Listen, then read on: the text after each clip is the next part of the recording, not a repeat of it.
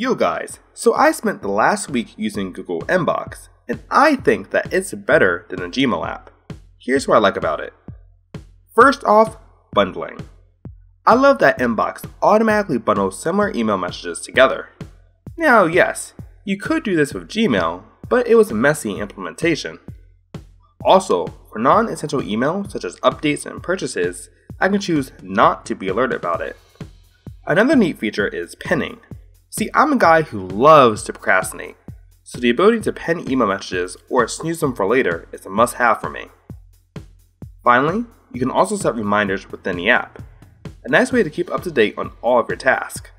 Now, Google Inbox isn't perfect, but so far I am really enjoying using it. Also, the web interface looks pretty hot too. So guys, what do you think about Google Inbox?